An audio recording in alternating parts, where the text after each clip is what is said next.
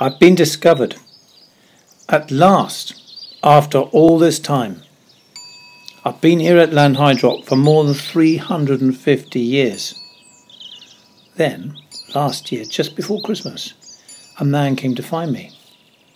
He was a tall, slim man, a professor. His name was James Carley. He was so excited he found me that he ran around the gallery 6 times with whoops of joy. So, you wonder, why was he so excited to find me? Well, you see, this old house in the middle of Cornwall is not where I come from. Understand this. I am the book. I'm the work of my author, a friar called William of Ockham, a most learned man who wore a grey habit befitting of the grey friars of London. It was about 1495 that I was bound and fitted with a smart brown leather jacket with an embossed front cover. My pages are made from wood pulp and handwritten in Latin, using a quill pen and black ink. Latin is an eloquent and lyrical language that is precise in its meaning and commonly used in English books written in my time. My words and sentences are religious, political, and theological, and I was written to inform and educate. I am an important book, a work of intelligence, and my name is the work of 90 days. So, for 40 years or so, I was read by all sorts of people who turned my pages. And then, one day, I was taken to the Royal Palace of Westminster. It was about 1533. Important people who worked for the king found me and took me there. They used me to help him. King Henry VIII needed me. He wrote on my pages. He marked them with his own initial, an H. He used other marks, such as hashtags and wavy lines, to highlight important sentences and words. He needed me because he wanted to get rid of Catherine, his first wife, so that he could have Anne Boleyn, the love of his life, and make her his queen. The words written on my pages by William helped Henry to seek the divorce he longed for, and thus, together, we changed the course of history forever. I belong to him now. I was royal then, you see, important and useful. I had helped a king, and later I was branded with the number 282 and sent to the library.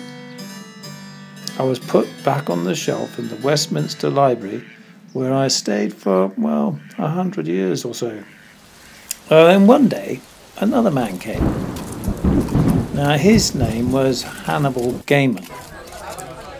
He wore a long black cape, and around his neck a ruffled white collar.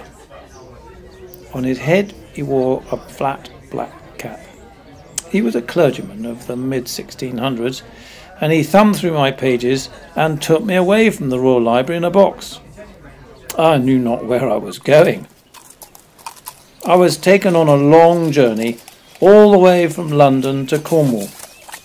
It was a long and dangerous ride. The Civil War raged across the southwest of England at the time. But eventually we travelled over the Tamar River and on towards the North Cornish coast. We arrived safely at the rectory of St Morgan.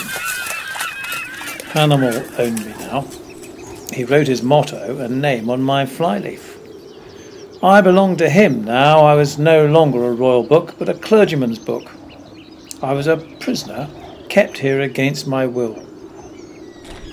It was a cold and desolate place, far away from the pomp and lively Tudor court of the palace. This was my home now, this draughty, cold, candle-lit rectory. From time to time I was aware of the distant sound of music and singing coming from across the valley. Well, I was part of his collection now. I was never to return to the Royal Library.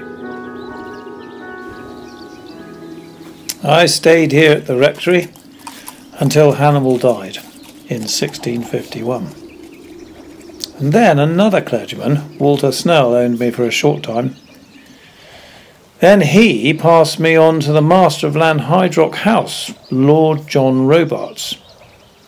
He took good care of me. This master at Lanhydrock was better for me. I could feel it in my pages. Lanhydrock was a huge and beautiful house surrounded by gardens, woods and fields. Much more like a palace than old boring cold rectory. I was placed on the shelf in the library with 25 old friends who had also been printed before 1501. We were the important ones. Special, you see, as some of us were actually from royal stock, but nobody seemed to know this. Then, one day, on a windy April afternoon in 1881, a great fire started in the kitchens. The flames enveloped the house, destroying everything I'd come to love. It was pretty terrifying. Many watched the spectacle from a distance. People were running and shouting, "Fire! Fire!" Buckets of water were hurled over the fire in an attempt to smother the flames, but to little avail. Inside the house, somebody shouted, "Throw the books out of the windows and save them!" And so it was, we were thrown out of the window. Can you believe that? Old books like us being treated in such a way. Miraculously, none of my pages were torn or damaged.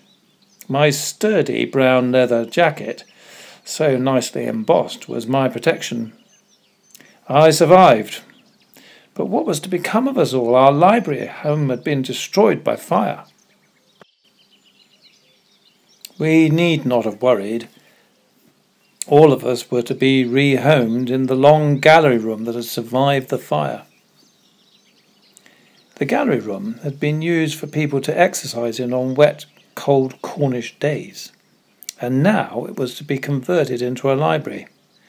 I immediately felt at home. Another old famous book, the Book of Genesis, is depicted in plaster friezes all over the ceiling of the gallery.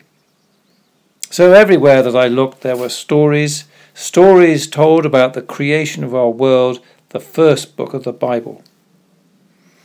This was the rightful place for me. It was my destiny to be here amongst these important books that spoke of powerful, thought-provoking stories. And so now the National Trust is my sixth owner. All the books were inherited in 1953 along with the estate. Here at Lanhydrock, I've been waiting to be discovered. Now, thanks to James Carley, I'm on display for all to see in this special place in the Lanhydrock house. I should have had a very different life, but my life's journey sent me to Cornwall, and I am none the worse for it. I'm the book that 500 years ago belonged to the King of England, Henry VIII, my important royal master, and I helped change the course of history forever and for everyone. And that is my story.